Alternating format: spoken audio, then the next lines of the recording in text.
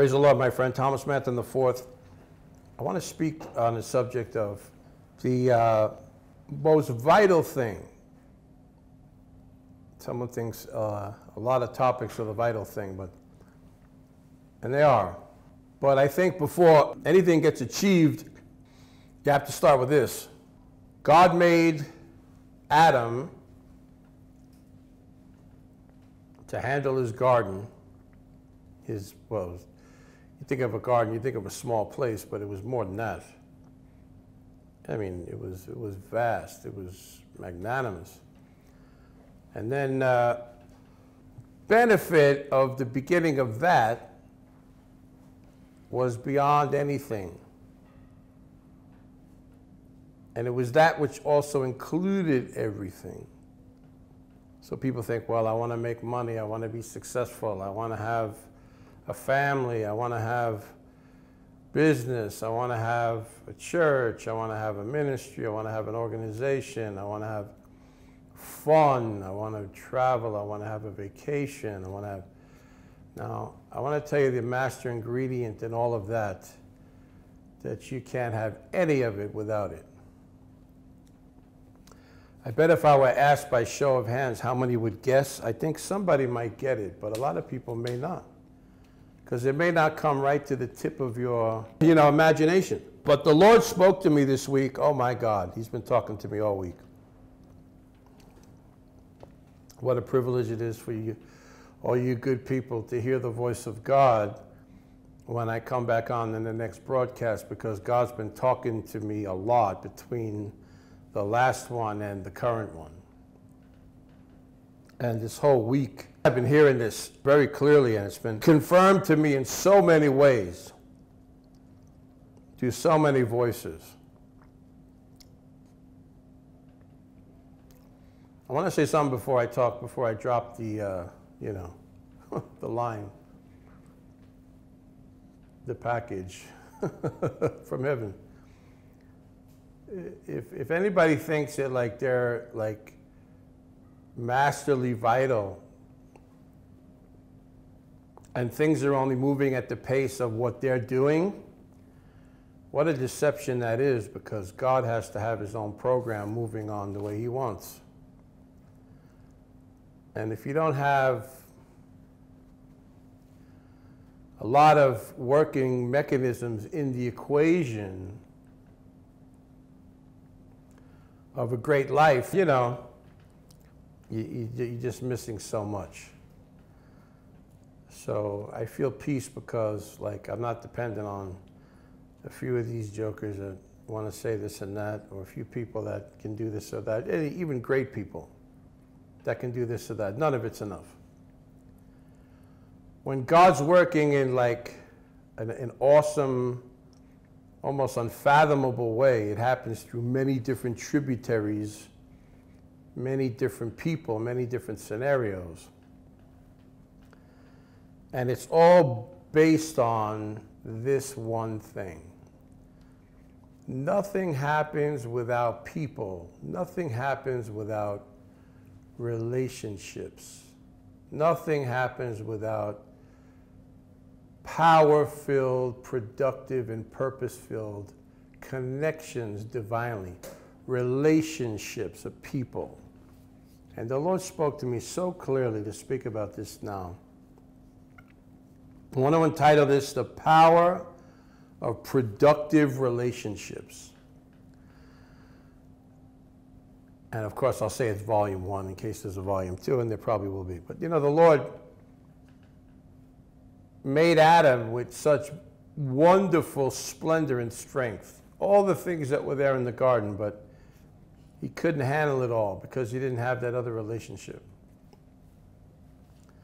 So the one that God made even from him and put her together and made him a completer, not a competitor, not a competitor, not a divisionary tactic of the devil, although she got divided by the devil.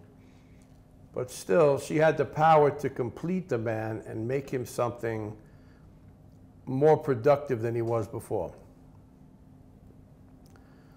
I heard this statement in a conference of multi-millionaires that I've been listening to the last couple of days.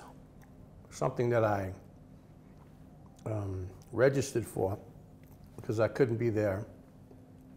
But it's on the other side of the planet. I'm on the other side, halfway around the world, on the other side of the planet. At least halfway around the world, even more than that. Probably 10,000 miles I am now from the conference where it's being held. Yeah, 10,000 miles, probably exactly 10,000 miles, give or take a few. And something was said was, nothing could be achieved without other people. Not possible. Everything has a structure. Everything has an order. Everything has an organization. Everything has a way to get things done. And it's really through brilliant people. Now, the quality of your friendships and the quality of your relationships will often determine the level that you go to. You hang around with morons, you're going to be somewhat moronic. There's even a demon called Moroni, right? It birthed the whole religion sect after the demon of moron. If you hang around dull people, Jesus, you'll be frustrated, because if you're switched on by God, like I am, you can never be like dulled down or made into something you're not. You'll just be without a lot of results of things you need to get done. So you need to find that tribe, that company, that people. So at 3:36 a.m. this morning, I was starting to feel the transition, like I'm about to transition over into sleep, and sometimes I just have to wait until I get there, because I'm so wound up from the whole day. I looked at my phone. I had like 3 phones there. I looked at one of my phones, and it's 3:36 a.m. And I just finished listening to, now I got to clear something here. What the media paints people as is very tragic many times, because they'll come up with something that they want to say, or some devil wanted to say, or some sick psychotic, twisted person wanted to say about somebody, and give an impression of somebody to people that's not even real. And this one man who's like a real go-getter, he decided to bring this guy out. I was shocked. I had the thing on live on my phone. And he brings them out. He said, I'm going to bring out someone great, someone huge, someone magnanimous. We're like, who is it? Everybody's like, who is it? And they didn't announce it before. They didn't announce it in the program, probably for good reason. In case, what if he can't make it? He's such a big guy. What if something happens and he can't show up? But he was contracted to come, but they didn't announce it in the program, and I'm glad they didn't. What a great surprise. And I'm glad that I was watching anyway, no matter who was going to be there, someone that I knew or someone that I didn't know. Because only giants that are extremely successful in business were going to speak there. Anyway, if you're on the stage with a microphone in that event, you're a multi-millionaire, extremely successful, and you're there to share the brilliance of what you've done and succeeded in. There's no wannabes there. Where I've seen a lot of wannabes is in the church. Wannabe Incorporated. I don't know how you spell that. WANNABEE.com, or dot whatever, dot stupid. Praise the Lord. Nothing like a bunch of broke church folks. So here I've listened to this man. I'll say his name in a minute. He was asked how he's an A-list actor, by the way, one of the most famous on earth of any generation. He may not be seen as the best, the best of the best kind of guy, but he's in the game. He's been in it for a long time, and he's extraordinarily successful. Extremely and extraordinarily successful. So the host asked him, "What's your box office total? Your movies? How much have they amassed in box office sales, ticket sales?" He looked at him and said, $10 billion. I thought, oh. That's a guy who knows something about money, generating money. And he signed up for one to be an ambassador for a major airline because he's a pilot. He has 3 major mega jets. One is a 707. It's a huge, that's a huge, And the company he had an idea to go talk to that he bought it from, the CEO said to him, give me a month, a few weeks to consider what you've said to me. Because he proposed something to him, the actor proposed something to the CEO of this major airline in another country. He said, give me a few weeks, give me 1 month, give me 30 days, I'm going to come back to you. 30 days exactly came back and said, well, we don't know what to give you for what you've offered. Because he was going there, say, can I give you this amount of money that you'll let me use your name and put it on my jet? Because I feel like I bought it from you guys and it's boring just seeing the corporate, flat paint. I want to have some kind of logo on this. So I had this idea, brilliant idea, yeah? Said, I could come and ask if we can use your name. And the guy says, excuse me, sir, Mr. A-list actor, don't you think it's the other way around? We should be paying you to be flying around on our jet. We should pay you. So just give me 30 days. I'm going to figure out what we can do. He said, we should really be giving you something, not you giving us something. Is that okay? He said, well, if you say so. Sure, and everybody laughed. He said it very humbly, of course. So this guy said to him, he said, well, we don't know what to give you, but the only main thought we had was, can we give you a 747 jet? Give you one. Give you one. Like $100 million plane. Yeah, give you one. He thought, no, well, thank you for the offer, but I really would like to keep the one I have. And he said, this costs me $3 million to $5 million a year for upkeep just to run it. And I'm really a little bit tired of that. So I'll make you a deal. Keep the 747. Let's keep the one I have. Can you take over the maintenance on that and run it for me? And I'll have your name on my jet anywhere I go. People are going to be seeing you. The guy said, that's a fabulous deal, and they did it. So now he just got himself $5 million a year. In other words, 0 cost to maintain his jet. He was talking about NetJets.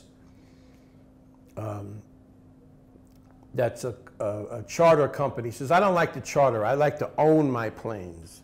So that's not for everybody, because now you're becoming like a small airline. You have to think about pilots, you have to think about maintenance, you have to, all the expenses of it, taking care of them. He said, I just prefer to own my jets. This guy has gone so far that he has a runway, a jetway runway at his house.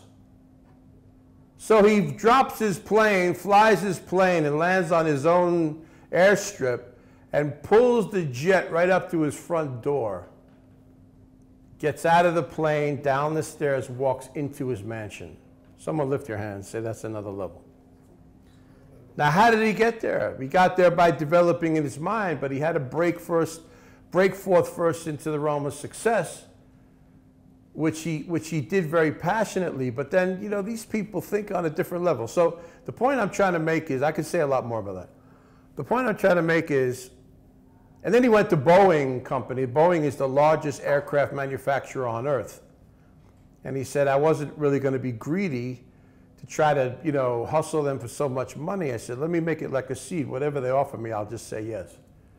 Humble guy, brilliant guy. He said, but they've never had a brand ambassador for their company, Boeing Airline Corporation. They've never had one in the history of their company. So the fact that they make him this is going to bring him a lot of money and a lot of other things. Some things lead to something else. He said, I even did something for free once. He made a movie that really became a hit. And he didn't know it was going to become a hit. And he said he was only paid $140,000. Each actor was paid $140,000. And that's all they were going to get paid. But when, guys can make tens of millions per movie. But what happened is, that movie was such a hit. For his $140,000, he gladly made it. Humbly said, I'm not going to ask them for anything else. I'm not going to say, how could you give me that low amount of money? Are you kidding me? He said he just took it. It became a hit. Then he said, for the next 10 years after that, He was the highest paid actor in Hollywood. Lift your hands. He was the highest paid actor on earth because that movie took off and gave him all these other strings of movies to make. And he said the total of his box office of all his combined movies is over $10 billion. Then he said the ancillary things and sales and, you know, products and offshoots of business from, you know, the brands of the movies and all that. He said that added a lot more to it, so it's way more than 10 billion. I thought, this guy's amazing. So he said he signed up with another agency, he changed his agency to another agency, he named the name of the new agency. The agency said they had 40 people have a meeting with him. And he said, they said to him, what would you like our agency to do for you? You know, they have to impress the guy. He just came over like he's going to sign with them now. He's a very famous man. So, I mean, whatever he touches, it turns to gold. Wherever he shows up, he has that clout. So for this agency to have him, they want to give him as much as he would ask for. Do you know what he said? He said, myself, I'm okay. I'm already out there, already made it, already done it all. You know, my name speaks for itself. I can do what I'm going to do what I'm going to do anyway. He said, what I want you to do is take care of my kids. He said, his son and his daughter, I want to make sure that you take good care of them. And he says, no, this really got me. He said, now, they're already very wealthy. So you don't have to like toy around with them about money or how much money they're going to make on something. They're very wealthy. They're my children. Yeah.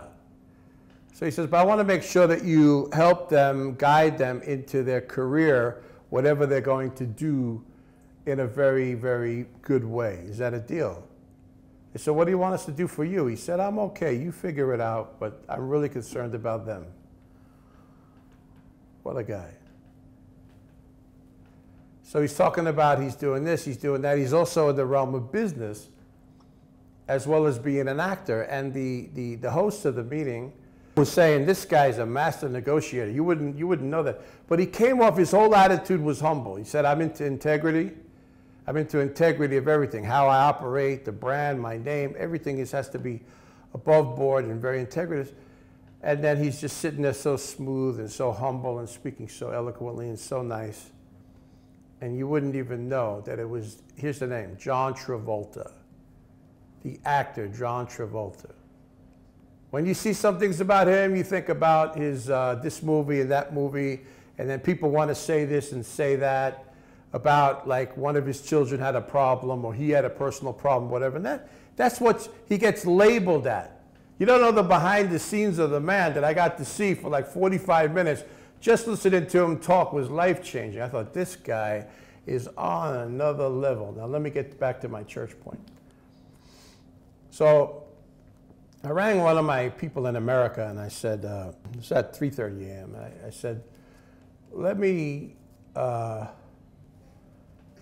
something I need them to do for me.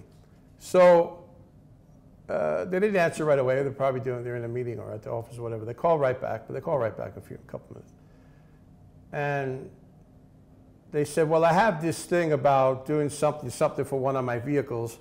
I said, let's do it like this. I want to get it done. You know, you could do that while I'm away. And because it's just sitting there. They said, well, I have this idea how I can do. It's something simple like changing the tires. You know, it's not a big deal. It's something simple like a little maintenance for it, you know.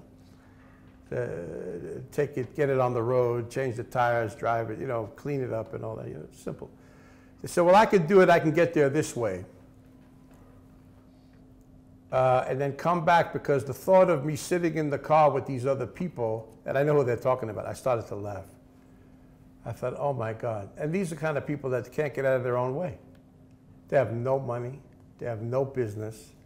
They're just living like that. But they're very spiritual. Lift your hand. Very spiritual. They know church, you know, they'll even know the anointing. You know, one time I walked out of a meeting, I walked by them, and the guy started shaking like this. He's a very beautiful guy. He's a great guy. He does great work. But they don't have anything in the realm of what I just talked about. These two different worlds. I think it's high time God wants to bridge the gap between that world and this world. It's not just for someone in the world system, as we'd say, the secular arena, the non-religious arena or whatever, that makes somebody, you know, become so highly successful, and everybody else that's going to church, they're just broke and they don't know how to get one foot in front of the other hardly. Got a broken down car, broken down life, broken down finances, broken down everything. Hello, even broken down relationships. Oh yes. So I don't see where God fits into that equation. But spiritual people, beautiful hearts, you can count on them. They're zealous to help. You understand? I'm not saying there's anything bad about them at all in the realm of the love of God that's in them and the ability that they have in them. But as far as business, the business life, it's not there. So I was in a conference and I walked past this guy. He started to shake and he said, is his terminology. He said, oh no, I don't want to say the way he said it.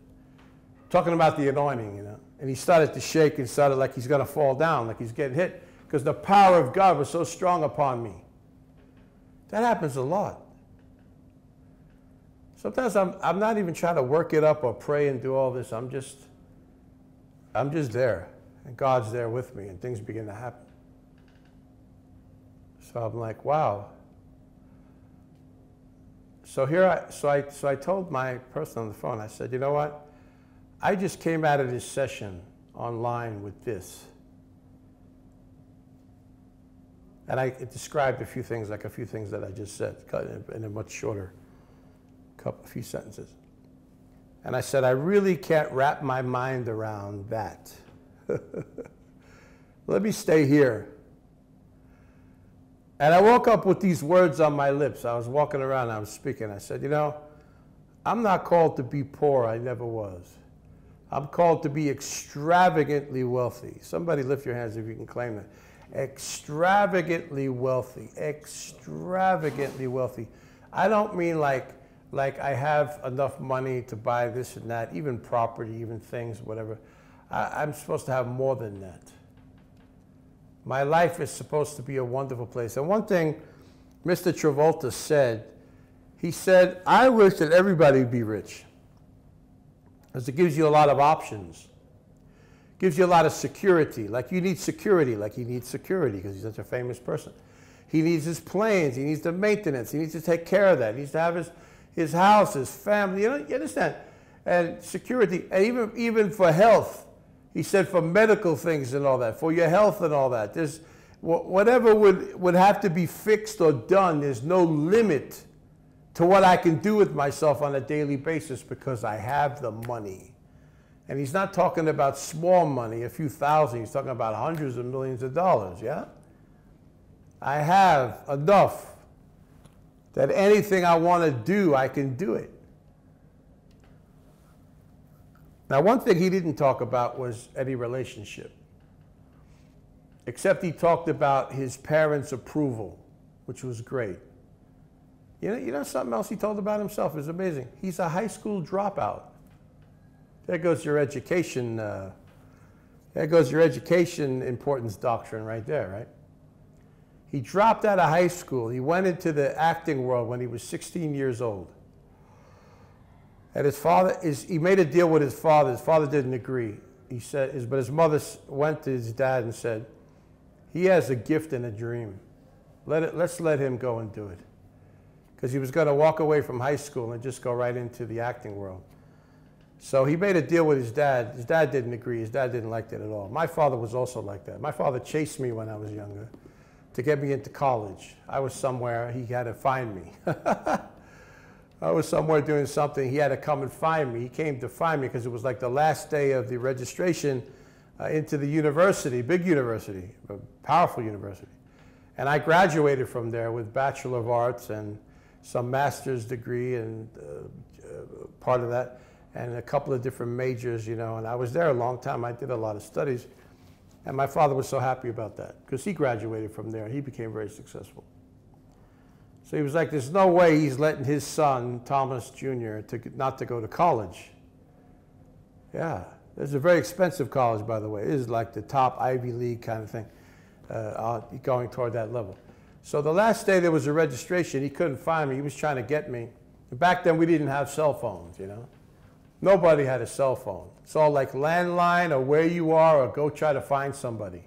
How many, no, some of you not ancient enough to know about that.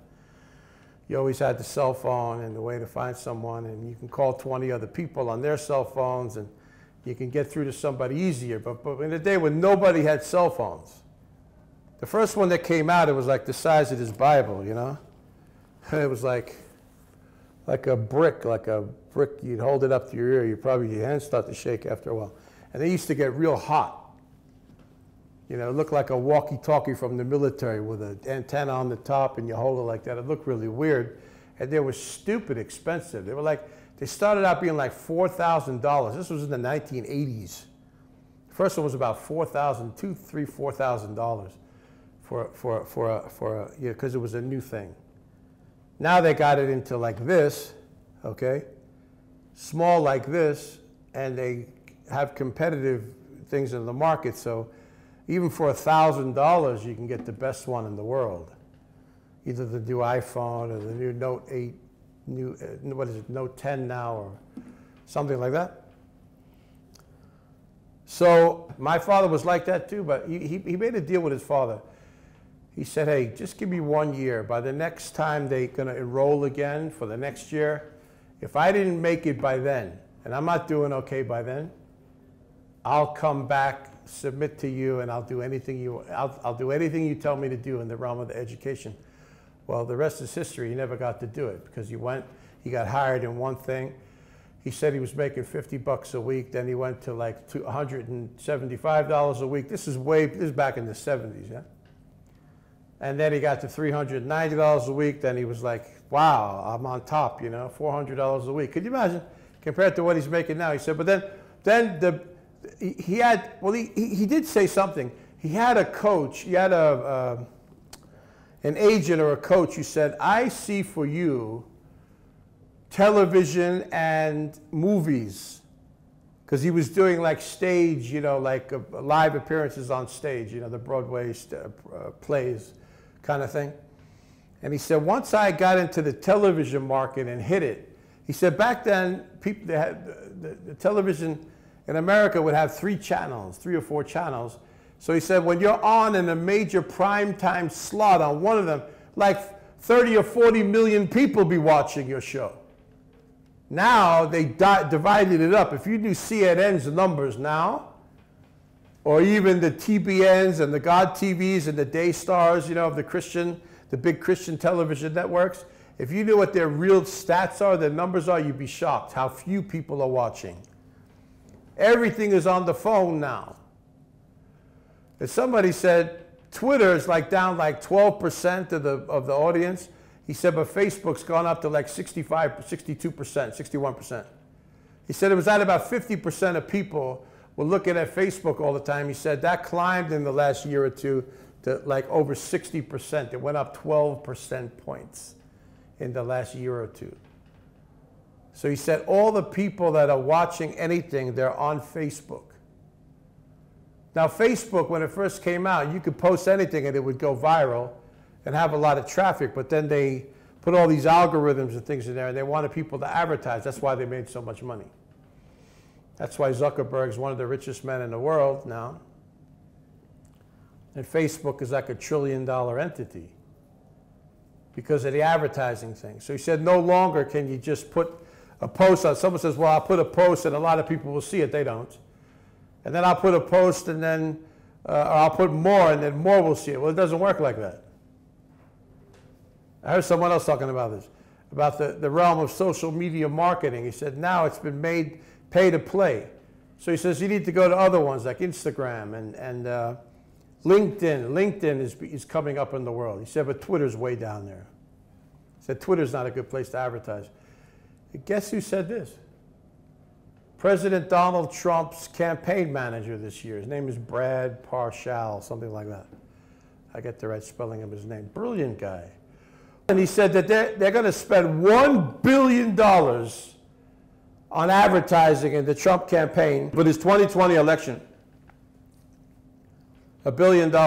Then the host of the meeting, and then another guy was talking about emails, the resurgence of email marketing, really good. I agree with that. I agree with that because an email has an end. Social media has no end. You ever click up on a video and then you see the next video and then it keeps presenting and you could scroll down and you could be watching for hours, wasting your time watching these stupid video clips. And you got to grab a hold of yourself and say, hey, what am I doing? But an email could take you 3 minutes, 4 minutes. Even if there's a video clip, you'll see that, and then you get to the end. There is an end. There is a bottom of the page that you get to, and you can process whatever. So he said it's a very intimate thing. And he said people that are reading emails are people with money. You know, the local jerk could just have his own, the local, you know what I mean? The local Joe, I shouldn't have said it. The local Joe, or whatever your name is, can you know, be just looking at this thing because they have the internet turned on, or they're using somebody's Wi-Fi, or they're using their data minutes, whatever, their data bandwidths that they bought, you know.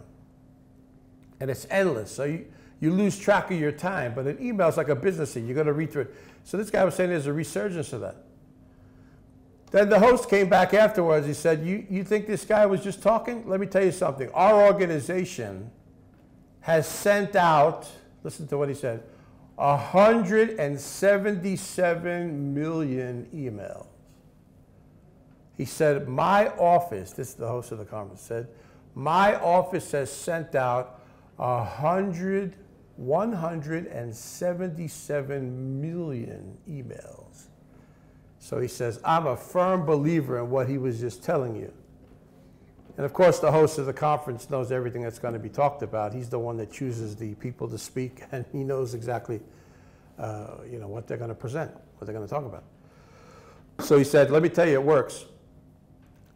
Let me tell you something. The man that said that he sent out 177 emails last year, not even this year, a year ago, I was with him in another city, and I was actually there in the convention, and he said, I made $55 million this year,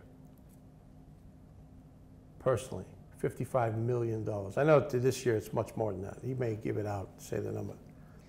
I made $55 million. He said 20 million was just off of social media advertising. He made profit of $20 million just from that. And here we are, kicking rocks, walking around, not knowing what to do with anything in the church. Well, not me. I'm skyrocketing I'm launching out to another level. Y'all don't know this, you know. If you get scared, good. Shake in your shoes. I don't care. I'm going to tell it. I don't want to keep it back. I've had meetings the last few days. I just had another one today. Today about 11, 12 o'clock, I had a meeting with someone. They were speaking the most amazing things. I had a meeting with them on Friday. And for over an hour, they were speaking the most brilliant things about vision and details. A brilliant, switched-on person. A high-level friend. Please understand, a high-level person. A high-level friend. And not everybody's like that, but you have to have those kind of people in your world. Now, we like to function more in the church about, you know, servanthood, reliability, and attendance, and being there, and, you know, having a good attitude and being passionate. That's all good. That's part of it.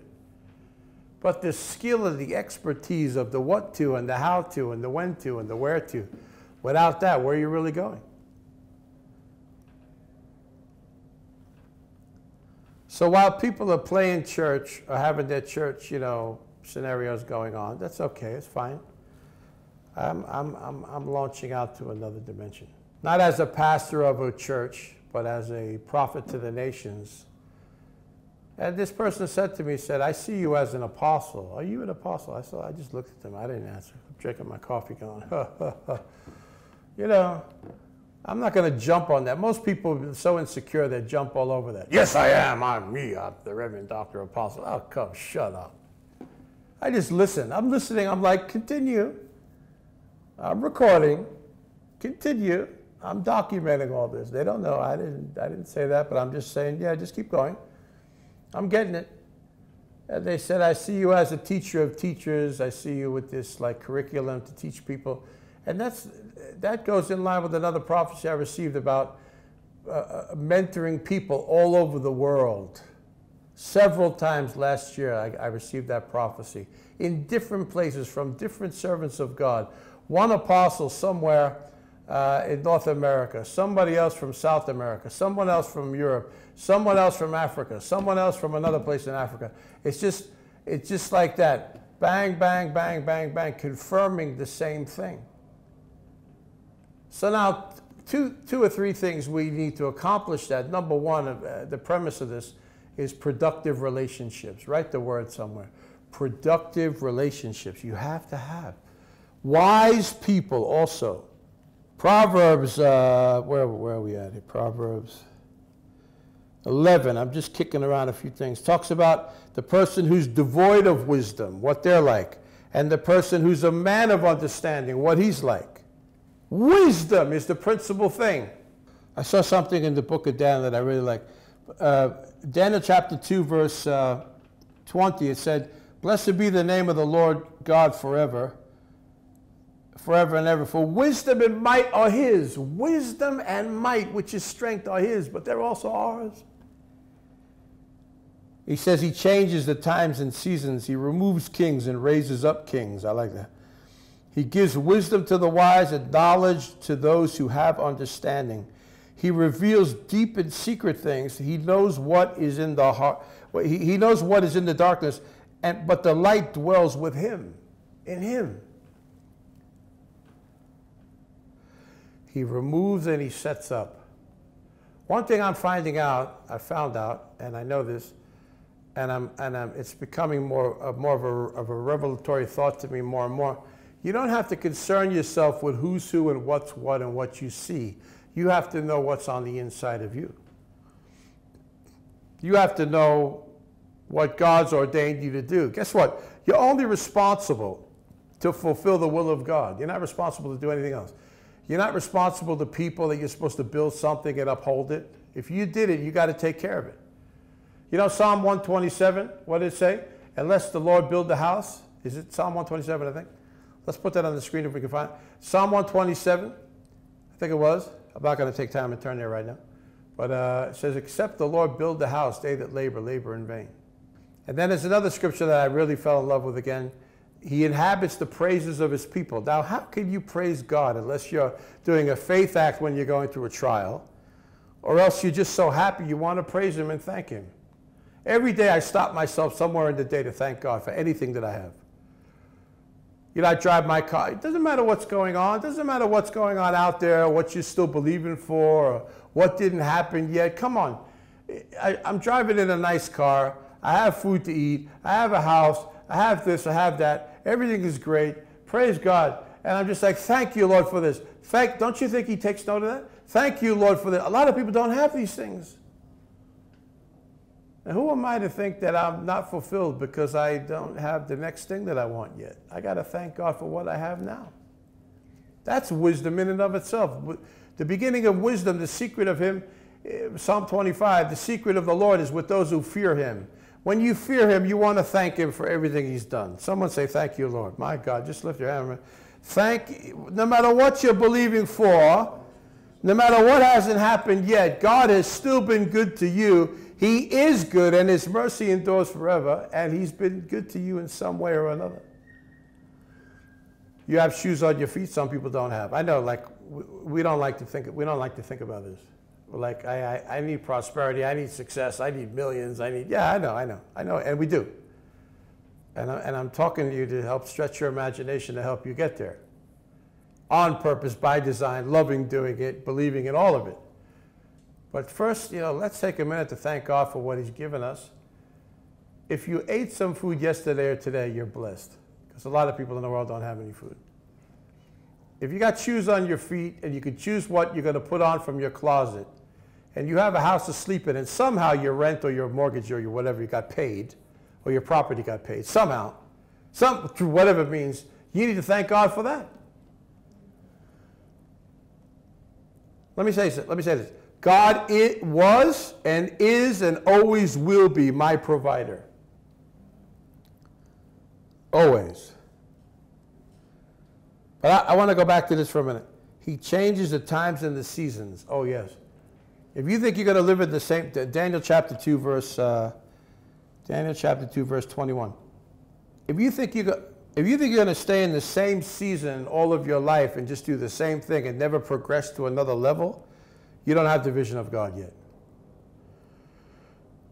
You don't have it at all. In fact, you're not even dreaming, praying, wishing, hoping, desiring, prophesying, declaring anything to get there. But I want to say it again, we need this stimulus of good people. We need productive relationships. We need iron that sharpens iron. We need people that have brilliance. We need people that are on a higher level. When we listen to them, our mind gets stretched. Sometimes, you know, like, very few people are online, by the way, around here. I'm glad I am. We're live, and we're filming for television, and we're doing all that, right? For video, television, whatever you want to say. But on another camera, and we're live on the internet. A lot of people don't do that.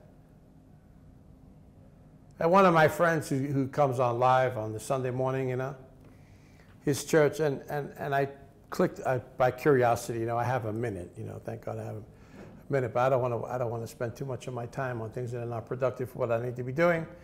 Anyway, that's a good message right there. I said, I don't want to spend too much of my time on something that's not productive in what I'm supposed to be doing. I want to say it again. I don't want to spend, in case I said it too fast, you didn't get it. I don't want to spend too much of my time on something that, involving myself with something that doesn't have anything to do with what I am supposed to be doing. Hello? But I clicked it, and there's my friend. And he's doing his these, thou, fors, and whosoever's kind of preaching, which I don't really enjoy. And he's a very successful man, by the way, this particular gentleman. So he's organized. He's an administrator. He's organized to the hilt. But I thought if I went to his church and listened to that kind of preaching all the time, I'd never get any kind of information from that message, you know. It's always this scripture about something, and it's emotional, and then they go into the music, and then everybody's like, ugh. I'm like, why do you people all come here? You know, I'm not trying to be funny, but I'm thinking, you know, it's cultural, it's connection. People decided to make that their church, and that's wonderful. You need to have a good church, and the pastor's a blessed man. I hope you'll get blessed. But he's not telling about how he got blessed. So I have to go back. I have to admire people that are productive enough. And yes, it's a business for them. Like this conference I was talking about, this convention I'm talking about. Yes, it's productive for them. They're selling stuff. People are joining. People paid massive amounts of money to attend. The highest level of the tickets, the VIP tickets, are $25,000 to attend the conference for 3 days. $25,000. That is 2.5 million Kenyan shillings, you know, for that level, to get that seat. Now that you'll get to have a meet and greet with the speakers, you'll be in the VIP room, you'll get all your meals included. I think they throw in your hotel, all that, beautiful hotel resort. Yeah, but that's a lot of money. Then it's like 15,000 is another level, 10,000 is another level, 5,000 is another level. Then it's like 3,000, 1,000, then there's the ones that's a few hundred, it's just like the general seats anywhere. And they sold, listen to this, they sold that thing out way before the event. I remember the email that I got This event is sold out. Every seat that they had in the place is gone. Somebody bought it. And they spent $7 million to put on the event. $7 million he spent to put on the event. But he's going to make back so much more than that. He's not a stupid guy. And he brings someone on a higher level. He has a private jet, like a Gulfstream 5 or 6. One of them, 500 or 600, whatever. He's got, I think he had one. He had a 200, a Gulfstream 200, and he upgraded it. He got a bigger one. And he said, I'm just trying to manage that thing and deal with that to fly around. He said, and here comes John Travolta on another level. He's got 3 jets, and he pulls up his jet to his house. And the man wanted to go see him to get some wisdom about the aircraft industry because he was about to buy a jet. He wanted to find out. He said, let me get someone who's done this, that's a veteran in this, really knows what to do about this. I want to get his advice. So he tried to call him, called through an agent, called through a friend, a mutual friend. The guy didn't take his call, couldn't get through. He said, because the guy didn't know who he was. So he said, I have to get there. I have to get there. So finally he got there, and Mr. Travolta was gracious enough to give him all of his wisdom. And this is what he said.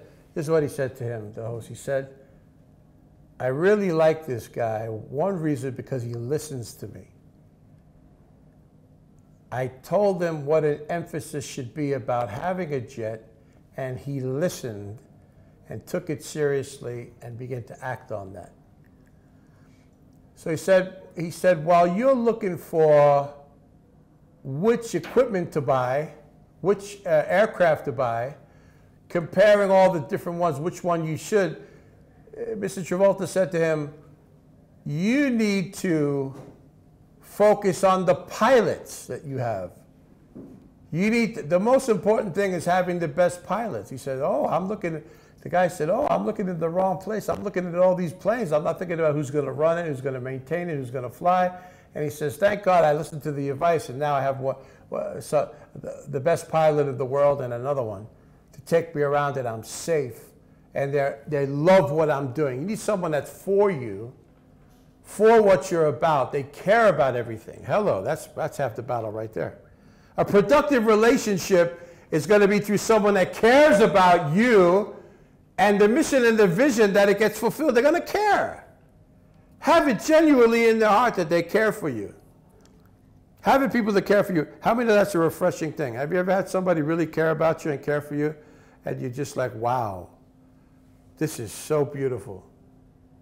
This is so of God, because they really care, and they really have my best interest, and they really care about me. And also for me to get done what I need to get done. They really care. A lot of people don't care. How frivolous people are, they come. I see people that come, oh yes, and they say, oh yeah, all these swelling words. And then you see their priorities or desires are somewhere else. So I thought, all you need is a structure of a church, and anything will do.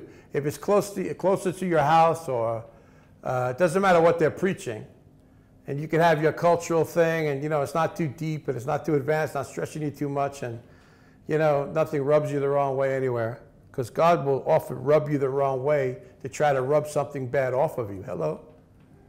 And you can't handle that. Then, hey, I guess, you'll just stay in the realm of shallowness. But these same people that preach, like in these churches, they're not going to teach you anything. You're not going to learn anything like what I'm talking about here. You're not going to learn anything about how to take your life to a higher level. So first, this man, this actor that I was talking about, he pushed himself to be extremely successful, that he had the world by the throat, He had everybody by the collar because of his success. Now he can write his own ticket. Whatever he wants to have, he's going to have it. A lot of people don't even think like that. So his mother endorsed him. His father took the year, or less than a year, because he made it in the thing. He said, I'm sorry, I can't come back to just sit home and go to this school and take tests and read books and study in the thing. I don't need, if I ever need the high school thing like later, I could figure out a way to like get, they call it the GED, a thing you can, get your high school diploma if you dropped out. People do that in America because they want to have their certificate to say they're a high school graduate. Or if you ever really need college, I don't often know why people need college, because I was in a lot of college, and all that stuff that I was learning there, yeah, it made me more intellectual and knowledgeable in some areas. Not intellectual, because intellect is a gift, but more knowledgeable and a wider worldview and knowing different things, but not things that I really use in my life on a daily basis. So I don't know if I really needed it. But I sure would like to have back the time that I took in all that. To be able to reutilize that time. I'd like to be who I am now, knowing what I know now, and turn the clock back a few decades and say, let's be me, but back then, and have all this extra time along the way. This guy who's the head of this organization during this conference, he said, he made a statement, he said, if I had the tools of like social media, technology, digital marketing, digital media, and if I was utilizing these things correctly, he said, I would have achieved what I achieved 20 years ago. And now he's 60 years old. He said he just turned 60 years old. He said, I would have had all of this when I was 40. True? I wish I had it. I wish I had a way to utilize more of this. I wish I could have known what I know now then. So I want to deduct or deduce or extract from what I just said a brilliant principle. If you think you have all day to get something done, and you think you don't need the stimulus and the stimuli of other great people, and if you think you don't need enough productive relationships to get on into the thing that God has for you on a big level, you're crazy. You're not switched on enough yet with the thought of true success. But we need to feed our mind. Like someone said, garbage in, garbage out. What you feed the body, if you feed the body too many things, the communities where they eat too much sugar, too much salt, too much grease, fried everything, that people end up with diabetes, colon problems, blood pressure, sluggishness, and they just die young. Obesity is also very bad. The Lord spoke to me again about how to lose a certain amount of pounds, and I'm doing it. I'm doing it. Just for the health benefit. Yeah, you look better, but for the health benefit of it. Ignorance is a killer. Now, ignorance is not knowing. Stupid is when you know and you still do. Ignorance is not knowing. For whatever reason, you don't know. Really, you should know, but stupidity is when you just don't want to change. You don't want to do the right thing. So we need to have a checkup from the neck up, Checkup from the neck up, from here up, inside here. And I want to tell you, Dr. Jesus is in the house. He's ready to do it. Can you imagine Jesus, who we call Lord, is also the master businessman? All of these people in the world, whatever religion they're of, or whatever persuasion they're of, or philosophy they're of, whoever they call their God, still they're under the hand of God, created by God, and they stretch their imagination to these higher levels of operation. And you didn't even know about it. If I had not gone behind the scenes with this person to listen to what they're saying about being interviewed about certain specific things about how they made it in these different arenas of life, you'd never know about it. So I'm helping to share some good information about somebody that maybe has been labeled or slandered somewhere. And that's all people think about them. When they think of the name, they go, oh yeah, take it or leave it. I made that movie, I didn't like that movie anyway. Oh yeah, they said this about him or that about him. That's all you know. You don't know about the other side of his real world, of how he really lives every day and how brilliant and how successful he really is. Sad, isn't it? But it's also scary. I have to tell you something, because there are things going on in the world that you didn't know about. The rock group Deep Purple, who I grew up, when I was growing up, when I was young, they were hot. This is a long time ago. This is a few minutes ago, okay? I don't want to date myself. But carbon date myself. You know, carbon date is when you're trying to get the age of something that's like 1,000 years old. The carbon dating, you know. I don't want to carbon date myself, but and then I found this song. I just saw it this week. 50 years after it was done in 1970. Now it's 2020. 50 years. Come on. 50 years after they did it, I found out about it. How many people knew about it? I don't know. How many people did anything with it? I don't know. And this group, this guy, they did a gospel song. I don't know if they were mocking gospel or church or whatever at the time, but it was all the lyrics about church and Christianity and the preacher and preaching this and doing this, and it was called like Hallelujah or something like that. The name of the song is Hallelujah. I thought, Hallelujah? From this rock group. And the guy, Ian Gillan, he was the lead singer for Jesus Christ Superstar, did the best rendition of Eddie's Singer. There were many actors that did it, many that sang that Jesus Christ Superstar production, but he had such an amazing, gifted voice. Nobody touched it. In my view, nobody touched him by far, the level that he did things at. The vocal range that he had, the way he did the expression, the way he sang the song with all the emotions and mood. This is a guy that was supposedly in the world, but was touched by God with that gift.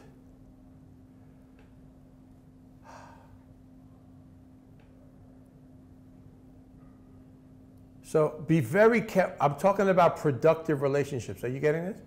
Be very careful about who you're listening to. Look at them. Look at their worldview. Look at their knowledge level. Look at their success level. Look at where they've been, what they know, what they, you know, where they could take you somewhere if they've done something. And don't listen to just anybody. I had a guy come up to me the other day, says, "Oh, Prophet, I've been looking for you for years, and I didn't know, you know, what your number was." I said, "Here's my number." And then he asked me like political questions, and I trashed the whole thing. I said, "That political thing is not good." He probably went away sad, you know. Never see the guy. And he's complaining how he's like kicking rocks, speaking in these horrible places. He was going to preach in the middle of this market down the street somewhere, horrible place. And I know it's going to be like an iron sheet place with a dirt, muddy floor. Probably smells like an open sewer, which it may be. And that's good. He's going to preach. And they're going to give him nothing for his preaching. And he's got his old jacket on that probably was washed in water. Can't afford dry cleaning. You know the same kind of story. And I thought, could a guy like this actually come and listen to me and get connected and mentored and raised up? Something great will become. I guarantee, just by the anointing alone, without me even saying much, just a touch of the anointing would catapult him to another level and open doors for him. But we can't see the guy. He can't make it because he doesn't see it. He's telling me, "I want to expand, and I want to go here, and I want to go there, and I want to be here, and I want to be there." I thought, okay, great, man. And I said, yeah, I thought about it right away. I discerned. I said, I know why, because everywhere you go in this particular country, they just rip you off and treat you like a dog. Can you imagine a dog has to run around? You call them umbos, right? In Swahili. They have to run around looking for, like, you know, crying, looking for something to just eat some junk that might make them sick. And that's how they live. And I thought some people even live like that. How sad. Because if you leave your hand in the destiny of somebody else, they're not going to do the right thing. A lot of the times.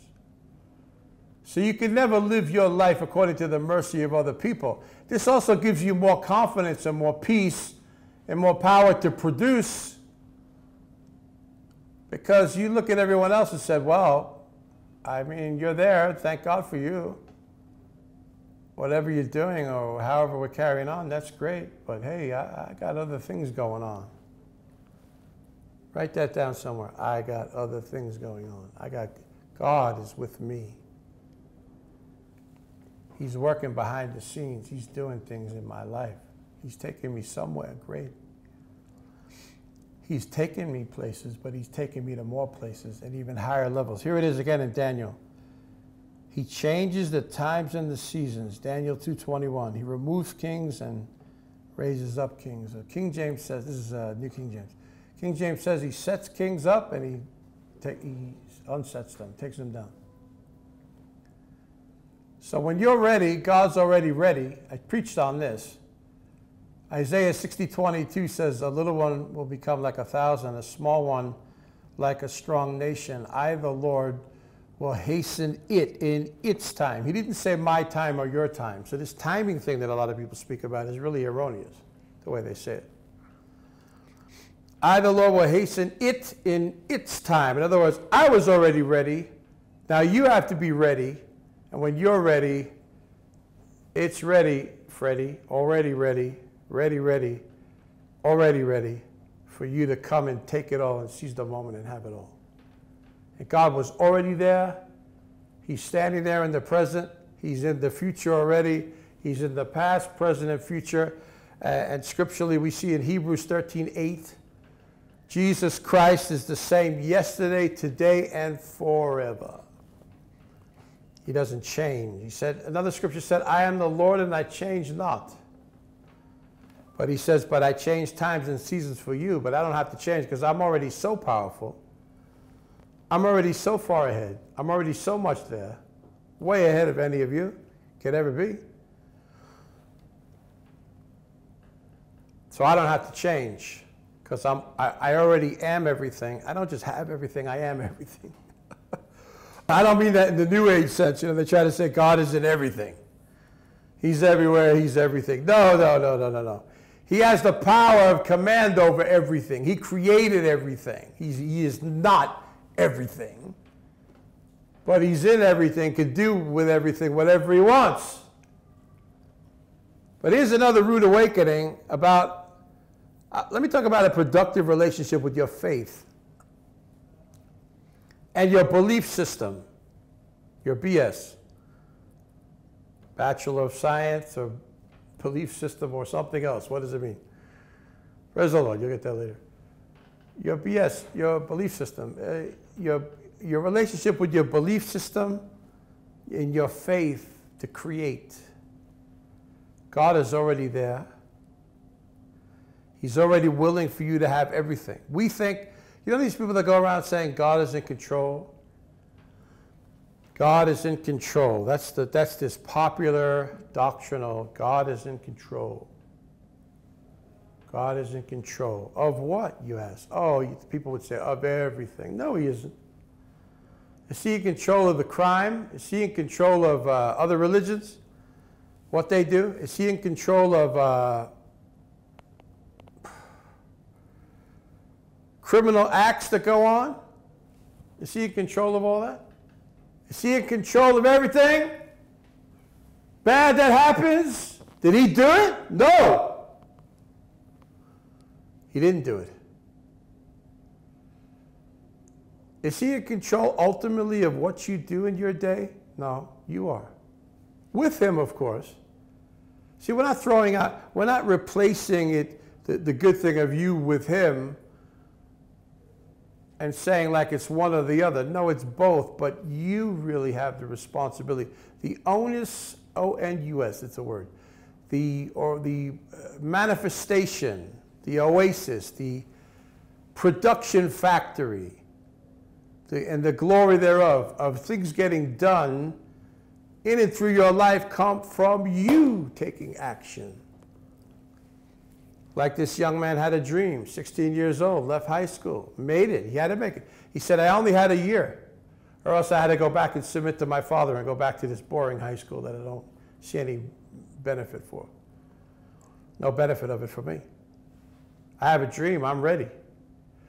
So he says, I pushed extra hard. I worked extra hard. I was willing to do anything.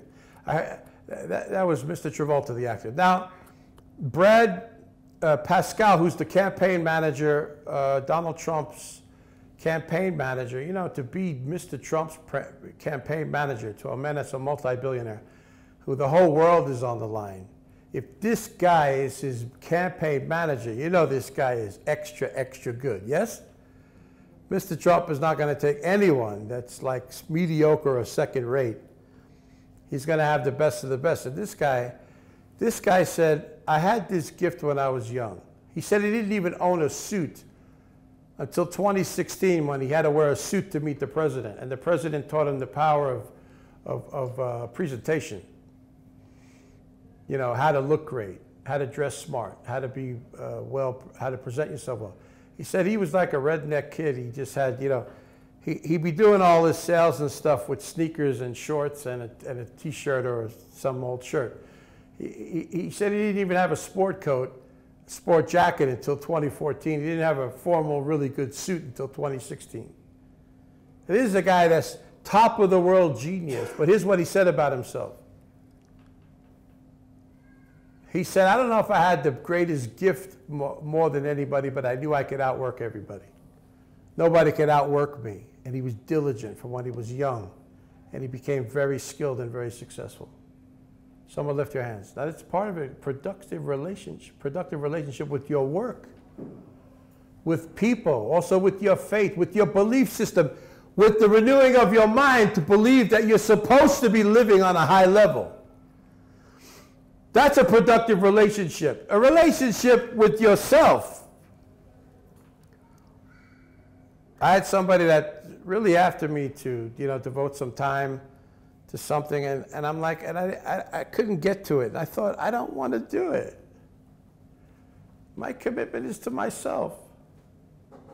My commitment is to my own schedule. My commitment is to what I feel I want to do, what I enjoy doing. What something comes up that's important, I have to be able to be spontaneous enough to change the program to do what I feel is the best use of my day and my time. And apology necessary or no apology necessary, wherever it fits.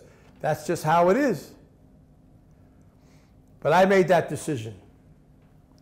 I had a businesswoman come up to me the other day, ran into me at a certain mall, and she says, we've all been watching you on Facebook. You don't know. We've been watching you online. You're such a blessing. A lot of people, they don't always click like. They don't always share the broadcast. They don't always like dive in and make a comment or whatever, but they're watching. Many people. You out there, you're watching. I know you are. I know you're there. And she said, you posted something that's really been like, it's been troubling me. It's been convicting me. I've been really thinking about it. It says, your circumstances are not really just by chance, but they're by your choices. Your decisions, what you chose, what you allowed. And she said to me, that, she said, man of God, that's really been ringing my bell the last few days. I said, good, that obviously there's some things you want to change. And then they took me to see the shop, and right away I had instant visions of how to decorate, what to put here, how to advertise, how to get more sales in the shop. Because you only have so much space in a big, famous, known, expensive mall. Someone's walking past, you have like about 2 seconds to grab your attention or they're going to keep walking. You have to put the message out why someone's going to want to buy something from you, that they can make a decision. Everything has to be excellently arranged. You need to put your offers, put names of the brands and things on a sticker paper on the back wall. We have not just plain paint, whatever color it is. Decorate that thing. Make it like a big advert that when people see, shine spotlights on it, do whatever, get the thing rigged up that when people see, they can come in there and feel like it's organized, it's elegant, it's excellent, it's over the top. And this thing here, I need to know why I need that. I'll make a decision to buy it. And I said, your sales will skyrocket. So let me tell you a few principles on that. Let me see if I can find it here. I want to say it from my mind, but it's eight keys that I wrote down. Here it is, 8 things you need to be successful. Now, this is a relationship with yourself, your mind, your way of thinking, and then your actions. Relationship, not a dead relationship. Not a dormant, stagnant relationship, not something that needs to be plugged back into the socket to get the juice flowing again. Something that's switched on. Number one is, they're all start with a P, the 8 Ps, okay? Here we go, another formula, I'm giving it to you. Number one is passion. You have to have passion in your heart. One of these guys said the only 2 things you need to succeed. He said you need to have the heart and you need to have the math. He said math doesn't lie, numbers don't lie. When you have a system that produces numbers, the numbers never lie. Mathematics doesn't lie. It is what it is. The formulation and the calculation of something, it is what it is. Are you learning anything? I know you are. Is this brilliant? Number one is passion. Number 2, preparation. And then in your heart, you either have it or you don't. You have the passion or you don't have it. Okay, that's number 1. Number 2 is preparation. You got to prepare yourself. The scripture says, of course, study to show thyself approved unto God as a workman, needed not to be ashamed, rightly dividing the word of truth. Yeah, you have to have it all in you. You have to know what you're talking about. You have to have wisdom, knowledge, understanding, revelation, the counsel of the Lord, the word of the Lord in you, coming through you. But let's say you're in the realm of business. You need to prepare yourself for your audience, for your marketplace. Preparation. Number 3 is packaging. This is the leads to number 4, presentation. The packaging of everything, that you can present something with excellence. Let me tell you something. If you didn't have a relationship with the inside of you about your business life, your whatever you're doing, you're not going to make it big. It's just not going to happen. You want to make it big, you got to hit it big. I love what Donald Trump said in all his books. He used to say this when he was on the speaking circuit before he was even thinking about running for president. He was the most popular man around before he was president, and one of the most hated that ever lived on the face of the earth after he became president, because the devils just don't want him to be doing all the good things he's doing. It's really bad. Someone said when enough people hate you, you know you're doing something right. Woe when all people speak well of you. You'll have haters, right? He said if you want to make it in anything, you have to start with the belief system that you're great. And that not that you can do it, but that you will do it. I saw another guy that got up on the stage because he had success. He won a contest of as a presenter, you know. They picked him, and he said they gave him a questionnaire to fill out to sign up this form. It said, check this box if you say, yes, include me in the possibility of being a person that's going to be on that stage, on the great stage here. He said he was standing there with his wife. He said he crossed it out, crossed the line out with a pen, and he rewrote on the top. He said, I will be on the stage. He didn't say tick, he didn't leave it like tick here for the possibility of an opportunity to be on the stage. He crossed all that out and said, I will be on the stage, and made it his mission. He won the contest, number 1, and he's there. And he got to speak for about 15 minutes in this great convention. Think about it. And he put his business together, and it skyrocketed.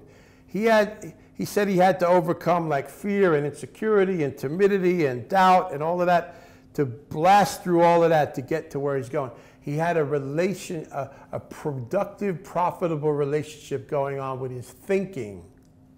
You understand? Packaging, presentation. Number 5, product production. Production, product. What's your product? Number 6, pursuit of your clientele. Man, you got to build relationships to get there. You got to chase people. You have to get after it.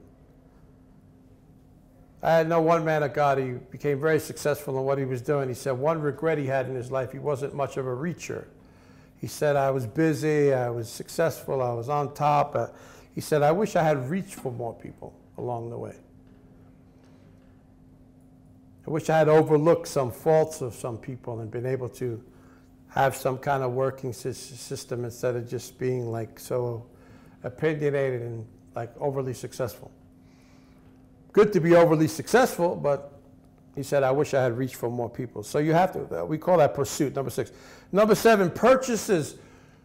People buying things from you, buying into what you're doing, connecting with you. That's success. And then it leads to this, number 8, profits.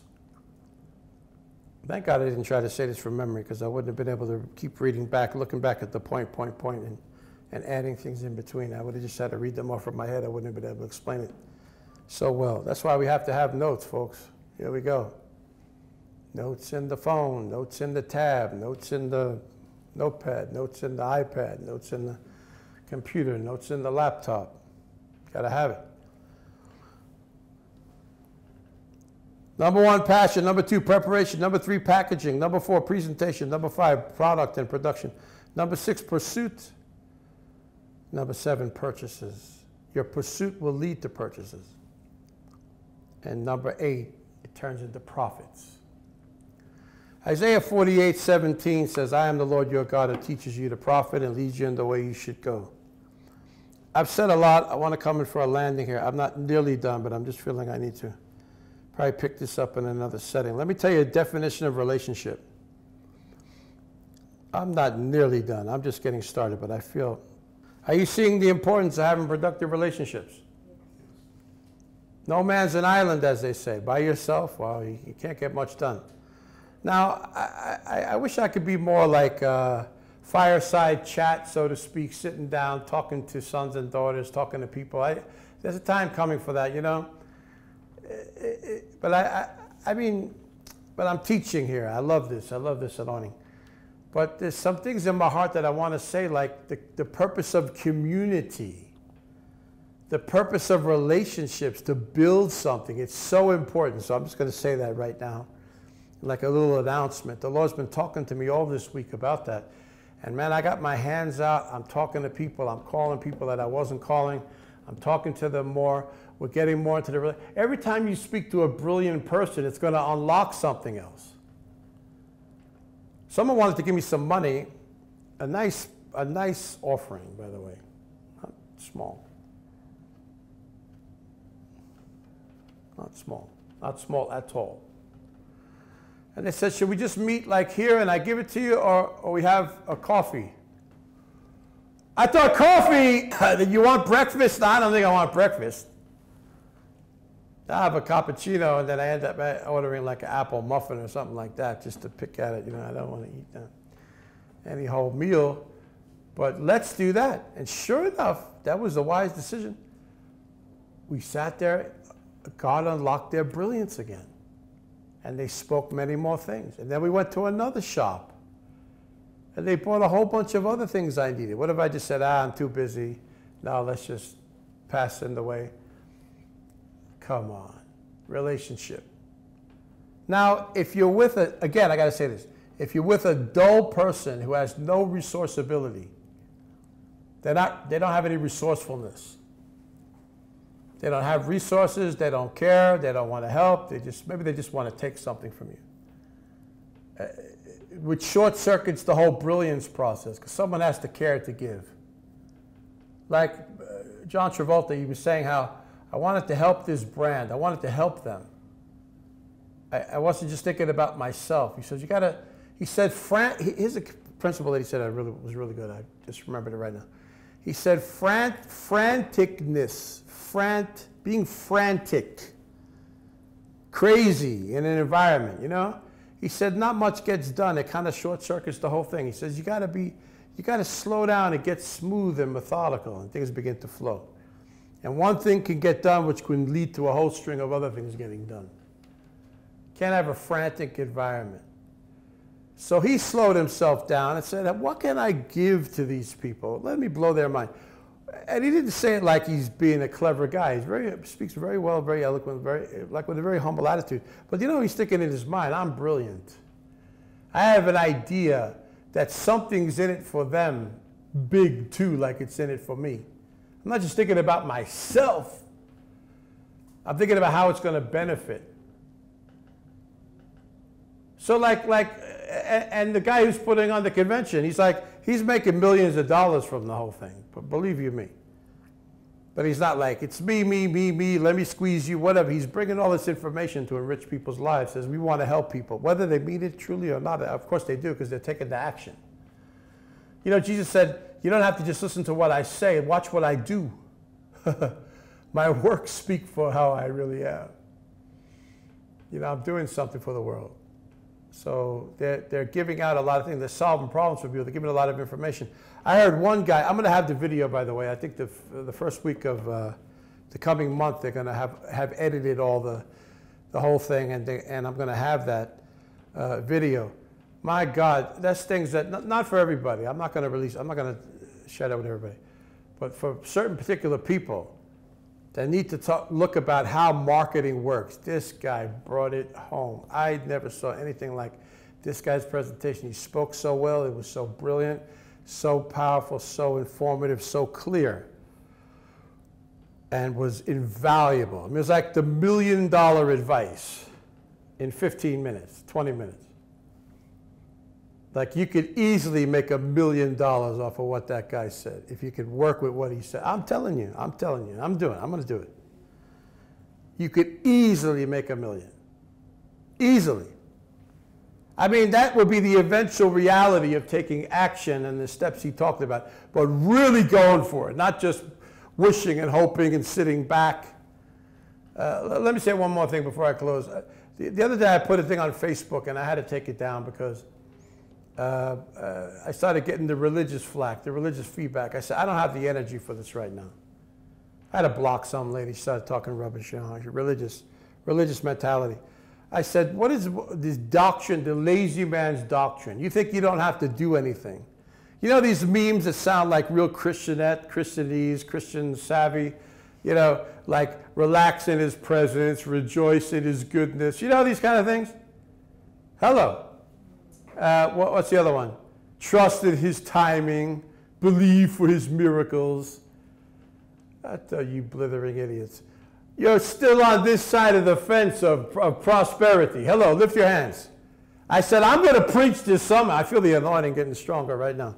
I need to say this but the religious mind, these church folks, they'll get offended at that. Said, are you saying like I shouldn't believe? This is what this lady says.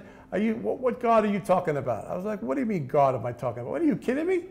Shouldn't I believe in his, shouldn't I rejoice in his goodness? I said, I didn't say that. You shouldn't.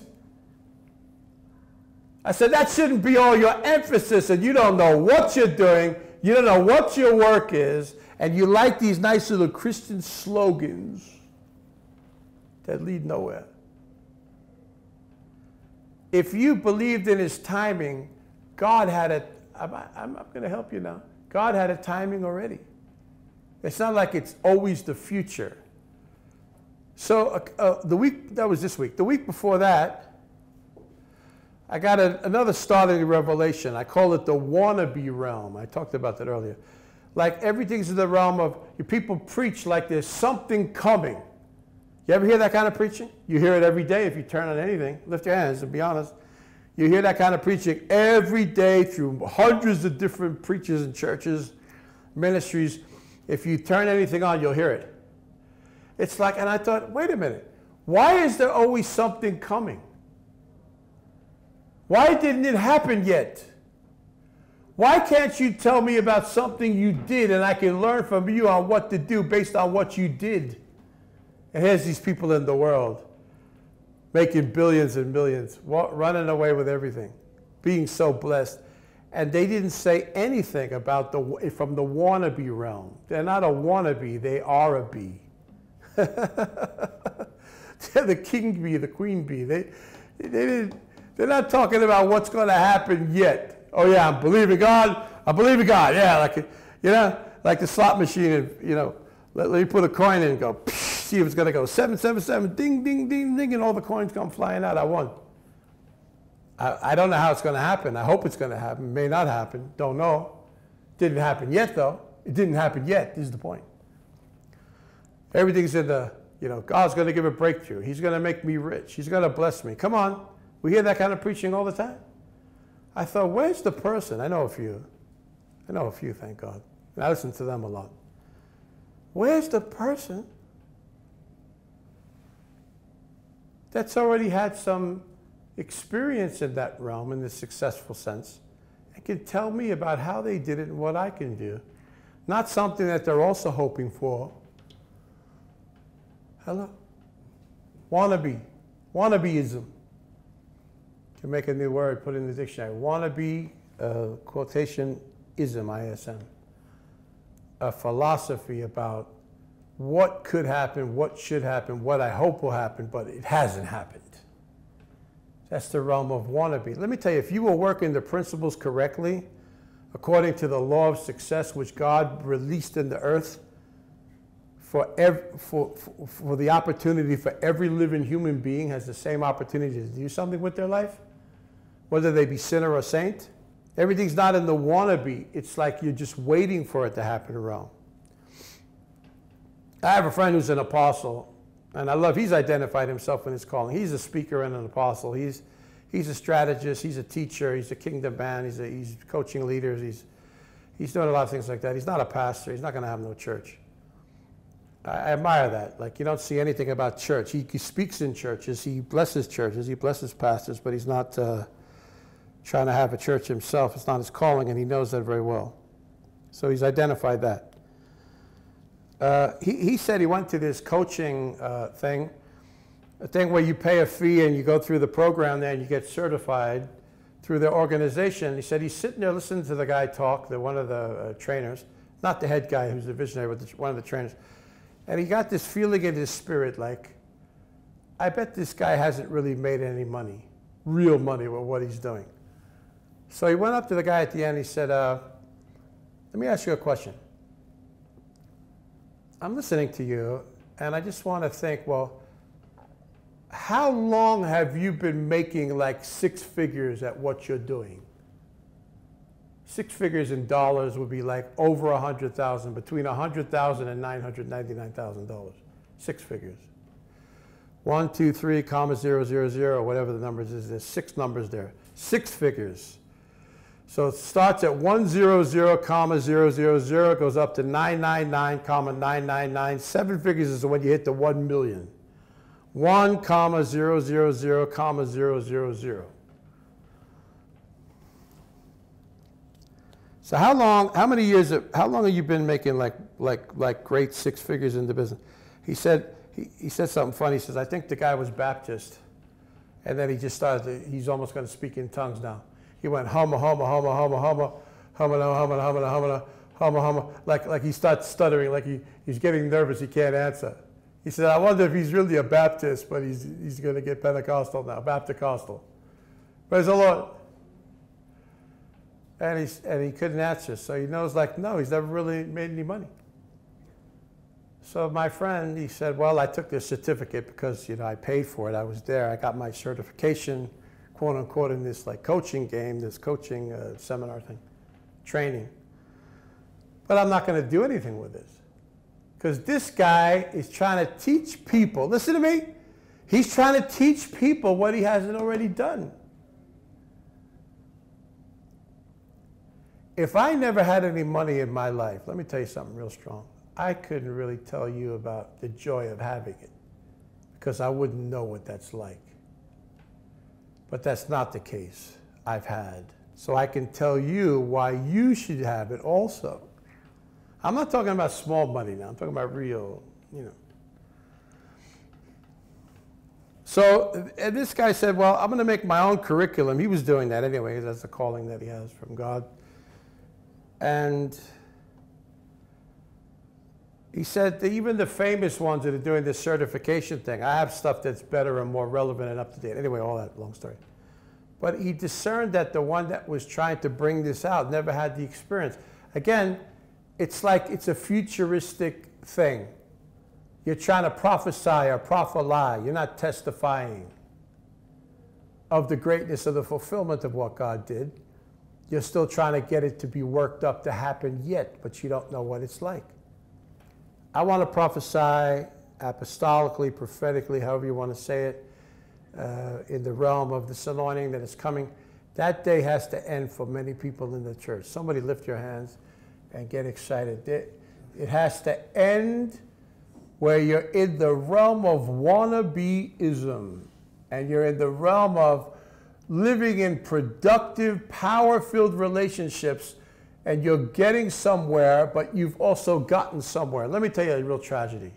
I just seen this real strong.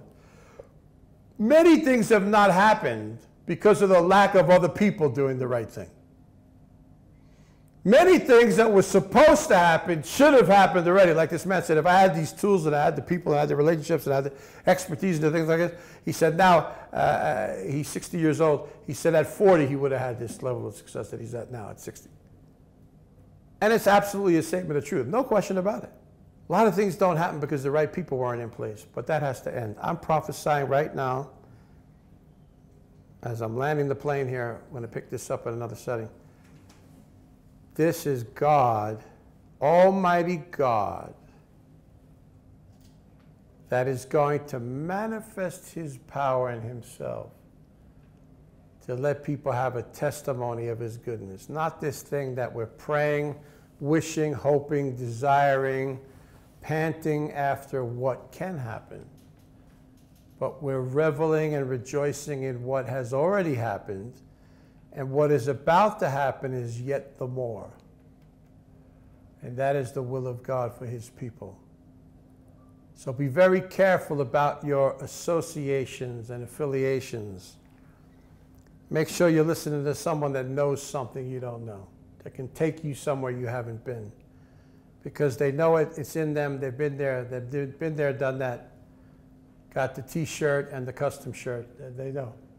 The tailor, they visited the tailor and the tailor has visited them. It's already like a wearing thing. They're wearing the thing already. It's not something that's yet going to happen. This is the word of the Lord. The power of productive relationships. Father, thank you for your touch.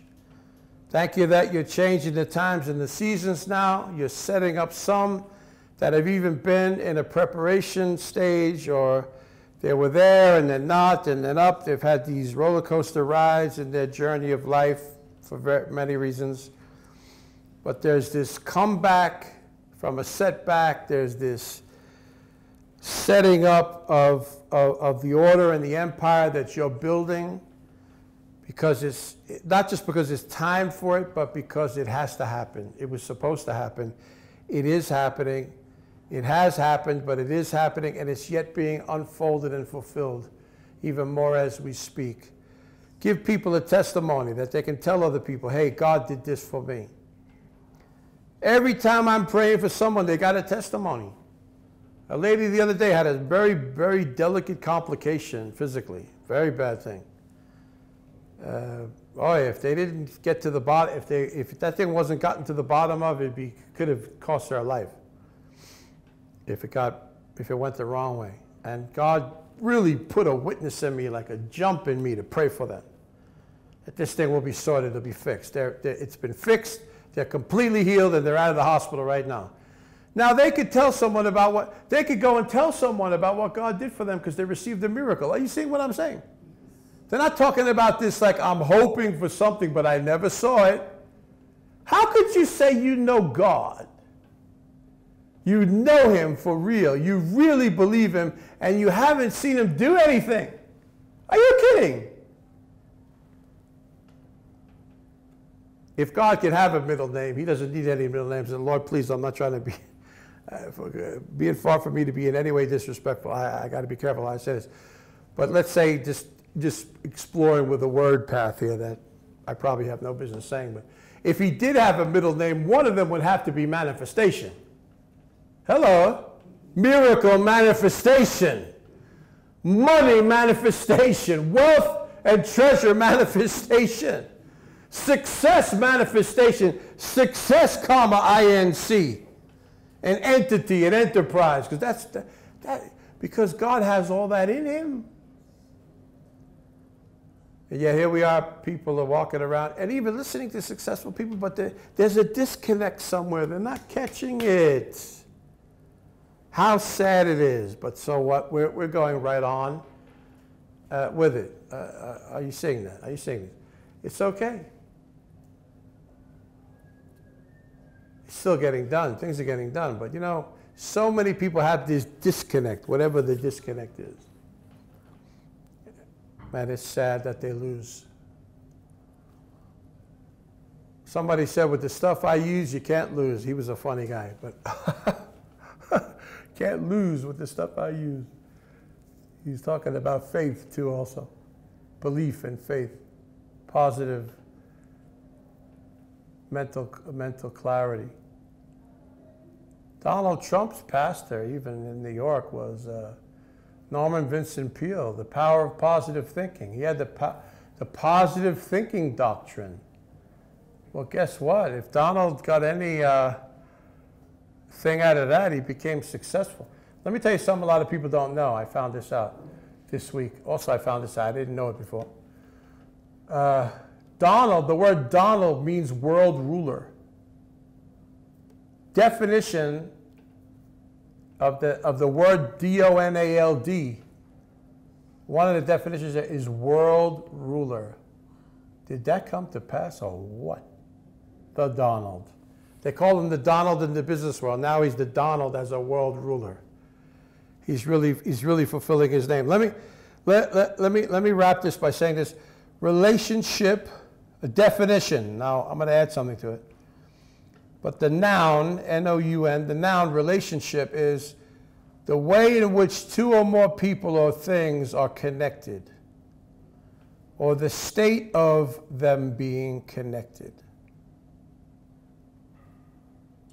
The state of being connected, and relationship being like an action word, is the way in which two or more people or things are connected.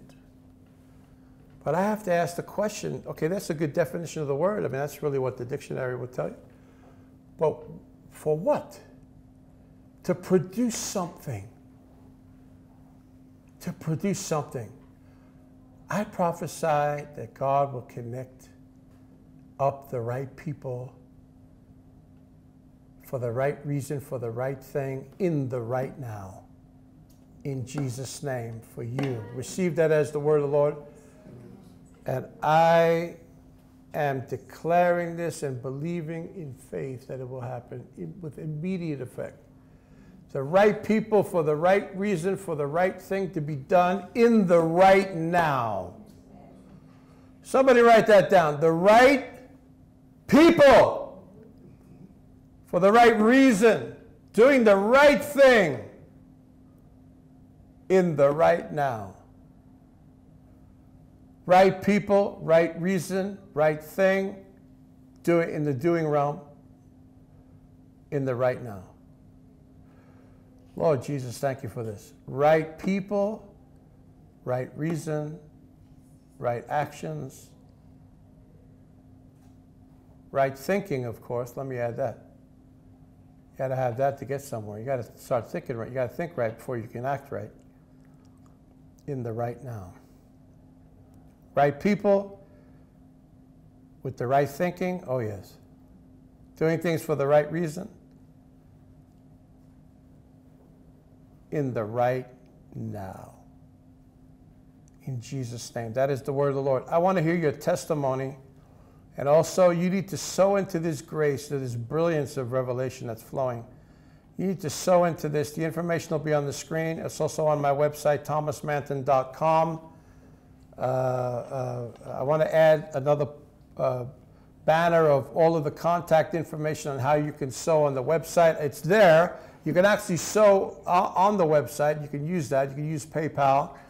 You can use Cash App. You can use M-Pesa. You can use the website portal directly. But you need to sow into the grace of this brilliant flow of God's revelation, expecting the same to manifest for you. That you no longer remain a wanna, but you actually have become a be a being, doing, having. Psalm 23, the psalmist even said it. I sit at the table you've set before me in the presence of my enemies, and I'm blessed. It's already a done thing. It wasn't something that was always going to happen. It had already happened. And that needs to be your testimony too, in Jesus' name. Make sure you sow and connect and tap the grace. I also will receive your prayer requests. You can write me on Facebook. You can write me on WhatsApp. All the details, you'll have it. Use them, because out of sight, out of mind. You know, if I don't see you, how can I pray for you? You need to present yourself, and also with an offering, because the Bible said, don't come before the Lord empty-handed. Give him something. David, when he said on the threshing floor, I'm going to give an offering, I'm going to not come to the Lord empty-handed, in 1 Samuel, or was it 2 Samuel chapter 24, 25, yeah, we call it the battle seed. He said, I'm not going to come before the Lord empty-handed. I'm going to give him something that costs me something. And in the footnotes there, I studied it out. They said it was a bunch of silver that he had that was worth $6,400. That bunch of silver coins or pieces of silver, whatever he had, some silver that he just had it, was worth, he said, I'm going to bring this as an offering to the Lord, $6,400 of silver. $6,400. How much is that in shillings? 650,000. 640,000 shillings in Kenyan money. So that's just a by-the-way offering, because I can't come to the Lord with my hands empty. I got to give him something. So let me grab this bunch of silver. At least it's 650,000. At least it's $6,400. At least that. He's the one that gave millions of dollars, billions even, for the building of the temple in gold. Remember, Solomon says 666, the measure of weight, whatever it was, of gold was laid at his feet in 1 year. And they said it was about almost $4 billion US dollars. I think it was 3.83 billion with a B, US dollars. Now that's too much in shillings. That's trillions of shillings. Many trillions of shillings. Can't even count. That kind of money. Almost $4 billion of gold to build a temple. And it was worth more than that. They had more than that. Do you know the seraphim statues in the temple were worth more than $1 million each? To carve that, the gold that was in it, the value in an equivalency of done just a few years ago, not even now, was about $1 million, $1 million, just for one of the statues that stood there. Someone thought, well, isn't that a waste of money? I don't know. Ask David. Ask Solomon. They'll tell you. They'll laugh at you. They say, you think that was a lot? We had a lot more than that. Ha, ha, ha. Look now, we please the Lord, and we're all in glory with him. So how about you? How you doing with your broke self? Half-broke self. Hello. This is the relationship with the Word, relationship with revelation. We need to work that in us and see it produce what the Lord wants to bring us to. And let it not be just always in the future realm, like maybe it could happen. It hasn't happened. But it's actually our experience and our testimony in Jesus' name. Amen. So take action, get busy, sow a seed. Your tithes, your offerings, your first fruits, belong in the storehouse of revelation. And of course, that's right here. I look to hear from you. And please add your prayer requests. I want to pray for you. In Jesus' name. I'm Thomas Manton IV. Love you so much. Talk to you on the next broadcast. Remember the words of our great, great, great ancestor in the prophetic, the prophet Isaiah, when he said in Isaiah 48:17, I am the Lord your God who will teach you to prophet and lead you in the great way that you should go. In Jesus' name. God bless you. That's my prayer. In Jesus' name. Amen.